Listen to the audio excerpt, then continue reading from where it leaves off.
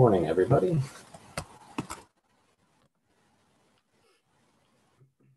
This morning, I want to talk about truth. This felt timely to discuss because, well, it's so difficult to find.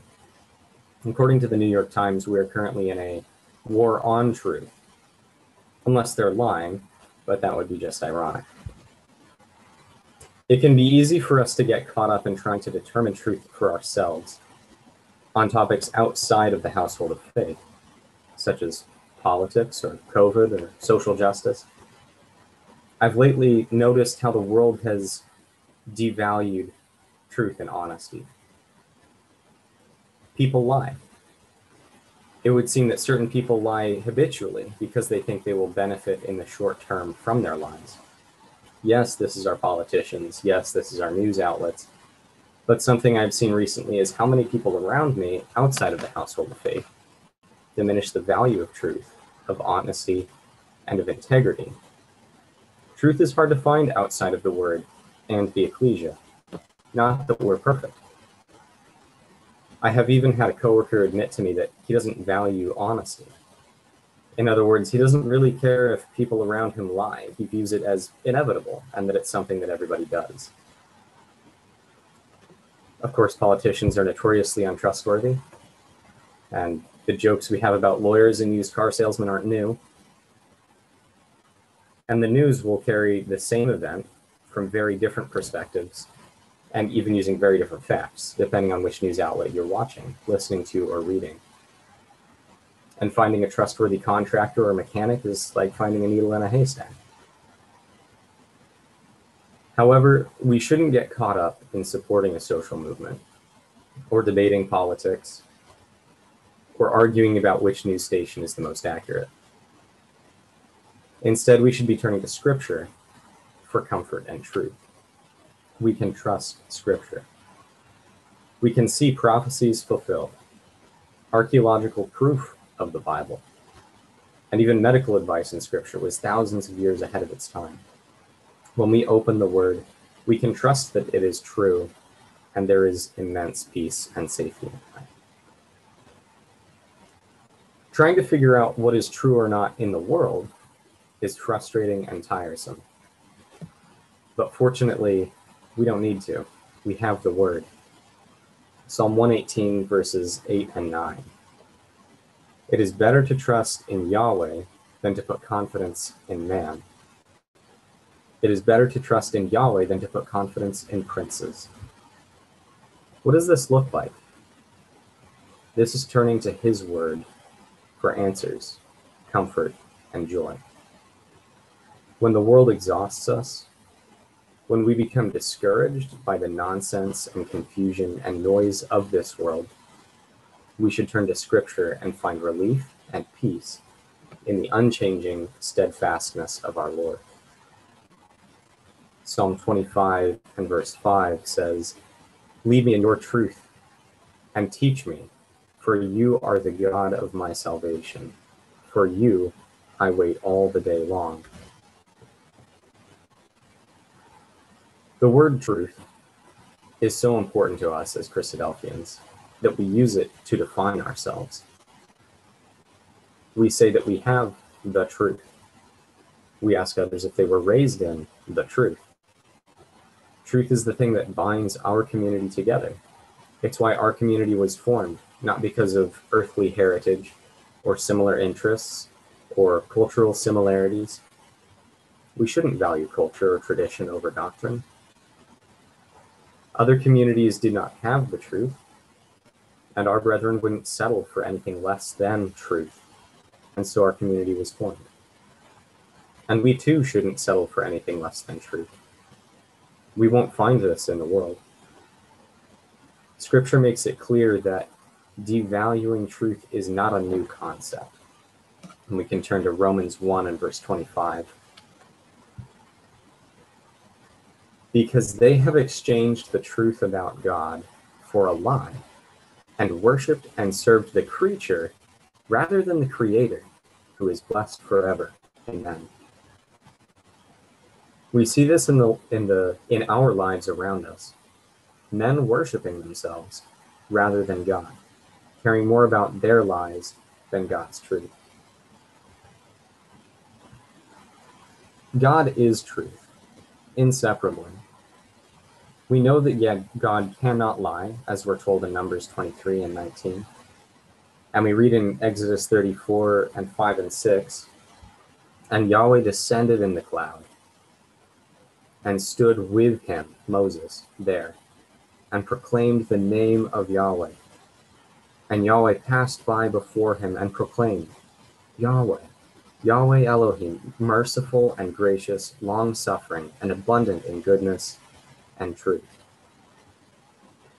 Truth is so important to our God that he uses it to describe his very character. In fact, we know it is impossible for God to lie, as we're told in Hebrews 6:18. And Proverbs 12:22 says that lying lips are an abomination to the Lord. There's no shortage of verses to support this. And if God cannot lie, then we know that his word, as contained in these 66 books, must also be pure and truthful. Thy word is truth, as Christ says in John 17:17. And the psalmist in Psalm 119 and verse 160, thy word is true from the beginning, and every one of thy righteous judgments endureth forever. Our Lord Jesus Christ, in John 14 and verse 6, I am the way, the truth, and the life. No man cometh to the Father except by me. We can only approach unto God through Christ. And in John 1:14, we're told, and the Word was made flesh and dwelt among us, and we beheld his glory, the glory as of the only begotten of the Father, full of grace and truth. Christ was full of grace and truth, and we should be imitators of him.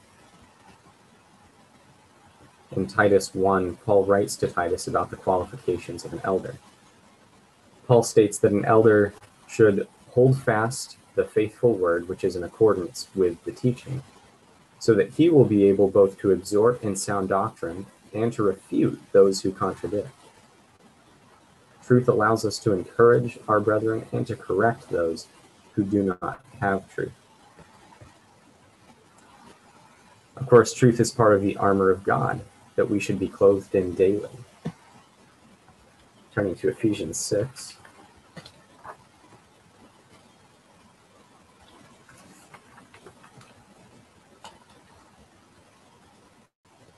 And starting at verse 14. Stand therefore, having your loins girt about with truth, and having on the breastplate of righteousness, and your feet shod with the preparation of the gospel of peace. Above all, taking the shield of faith, wherewith ye shall be able to quench all the fiery darts of the wicked, and take the helmet of salvation and the sword of the Spirit, which is the word of God. Praying always with all prayer and supplication in the Spirit, and watching thereunto with all perseverance and supplication for all saints. Girding our loins with truth is the first piece of the armor mentioned. Similarly, in Philippians 4, when we're given a list of things on which to allow our mind to dwell, whatsoever is true is the first one listed. Our minds should be pondering Scripture and the awe of God's creation and seeking ways to please him. Unlike those of this world who do not know truth, we don't need to be living in fear. Proverbs 30 and verse 5 assures us, every word of God is pure. He is a shield unto them that put their trust in him. So what does God desire from us? Psalms 51 and verse 6. Behold, thou desirest truth in the inward parts, and in the hidden part thou shalt make me to know wisdom. We can have confidence that if we pray to God in truth, he will hear us and be near to us. Psalm 145 and verse 18. The Lord is nigh unto all them that call upon him, and to all them that call upon him in truth. And this is what we can expect from God when we call on him in truth, Psalm 86 and verse 5. For thou, Lord, art good, and ready to forgive, and plenteous in mercy unto all them that call upon thee. So if we trust in God, what has he promised us? The prophet Isaiah writes in chapter 32 and verse 17, and the work of righteousness shall be peace. Quite a contrast to what we see around us in the world. And continuing on, and the effect of righteousness, quietness and assurance forever, or safety forever. And my people shall dwell in a peaceable habitation, and in sure dwellings, and in quiet resting places.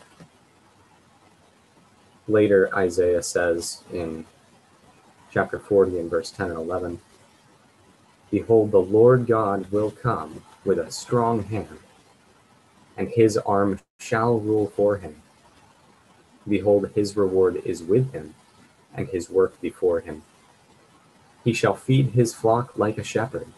He shall gather the lambs with his arm, and carry them in his bosom, and shall gently lead those that are with young. This is what waits for us, if we wait patiently on Christ.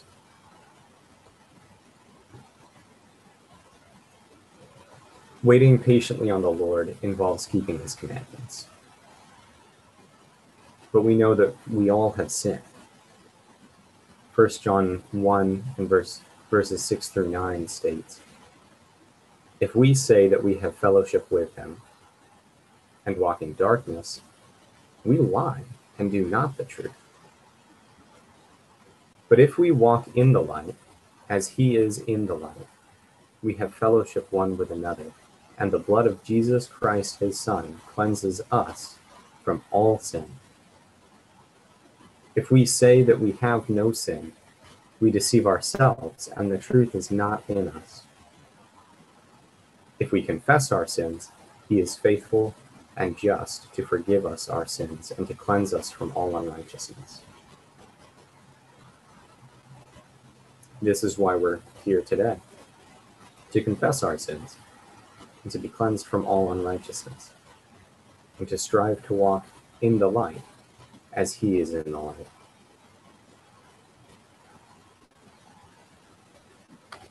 I'd like to close with a few passages from Revelation 21 that draw quite the contrast between this future age we're waiting for and the world around us today.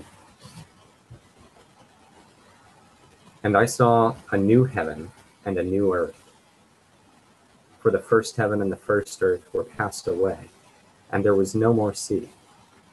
And I, John, saw the holy city, New Jerusalem, coming down from God out of heaven, prepared as a bride adorned for her husband. And I heard a great voice out of heaven saying, behold, the tabernacle of God is with men, and he will dwell with them, and they shall be his people. And God himself shall be with them, and be their God. And God shall wipe away all tears from their eyes, and there shall be no more death, neither sorrow nor crying, neither shall there be any more pain. For the former things are passed away. And he that sat upon the throne said, behold, I make all things new. And he said unto me, write, for these words are true and faithful. And he said unto me, it is done. I am Alpha and Omega, the beginning and the end. I will give unto him that is athirst of the fountain of the water of life freely. He that overcometh shall inherit all things, and I will be his God, and he shall be my son. But the fearful and unbelieving, and the abominable, and murderers, and whoremongers, and sorcerers, and idolaters, and all liars, shall have their part in the lake which burneth with fire and brimstone, which is the second death. Skipping down to verse 22. And I saw no temple therein, for the Lord God Almighty and the Lamb are the temple of it. And the city had no need of the sun, neither of the moon, to shine in it, for the glory of God did lighten it, and the Lamb is the light thereof. And the nations of them that are saved shall walk in the light of it, and the kings of the earth do bring their glory and honor into it. And the gates of it shall not be shut at all by day, for there shall be no night there. And they shall bring the glory and honor of the nations into it. And there shall in no wise enter into it anything that defileth, neither whatsoever worketh abomination, or maketh a lie, but they which are written in the Lamb's book of life.